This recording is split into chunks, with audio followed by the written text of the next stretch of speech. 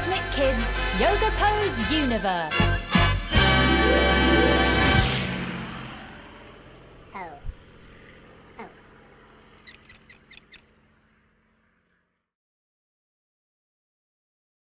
Washing machine pose. Sometimes even the most ordinary objects can be an inspiration for yoga. Take the washing machine, for example. I love washing machine pose, so much so that I even wrote a song about it. Let's try the pose now, coming to sit on our bottoms and crossing our legs.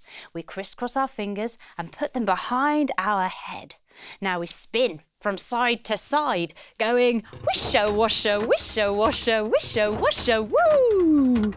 Now washing machine pose is very good for getting a strong core and for opening the shoulders and the hips. Let's do it again. Here we go. Wisha washa, wisha washa.